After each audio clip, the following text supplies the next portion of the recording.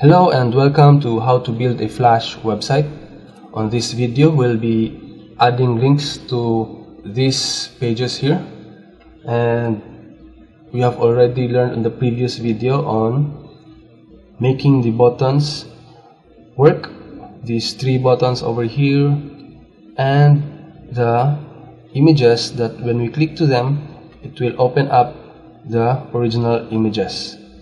Okay, so how about linking to other pages and websites? So we're going to use the one over here on our contact page.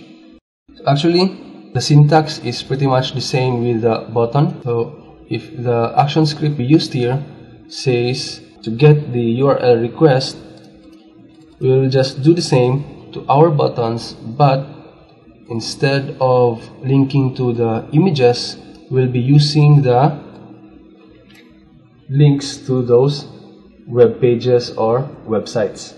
So in this case, I will be linking this button over here to Facebook, but you can replace this one as your profile page, this one to Twitter. So you can also replace that one with your Twitter handler or account. And then for Google Plus, your Google profile, and for the mail is your real email address over here. Okay, so that's it for adding links to other pages and websites, and on the next video we will be publishing it with HTML, and it's basically the easy part. So I'll see you in the next video, and thanks for watching.